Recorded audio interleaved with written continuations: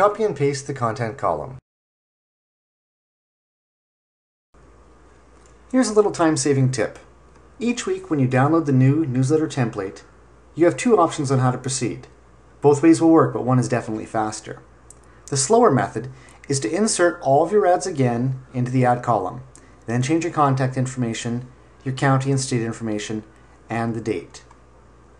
The faster method, though, is to simply copy and paste the content column, the Sudoku, and the crossword answer key from the new template into your old one.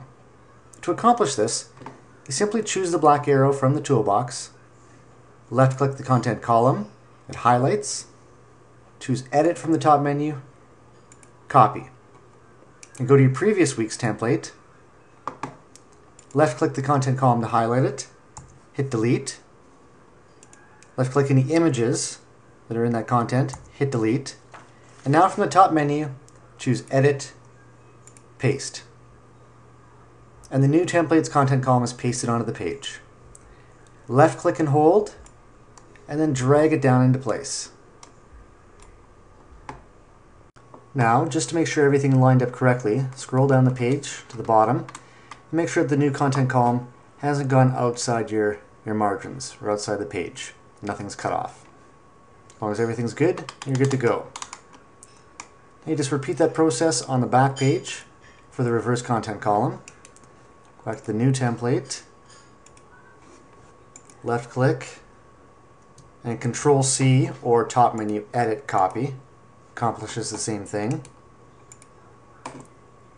Left click and delete the content column, Control V or edit paste from the top menu. Left click and drag into place. Scroll down to make sure everything's right. It is. Okay, we'll do the Sudoku puzzle. Left click, Control C, delete, Control V, slide it into place. And lastly, back to the first page for the crossword answer key.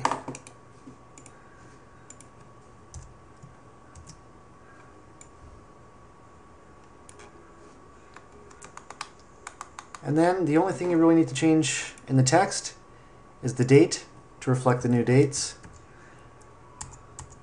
So May 10 to 16.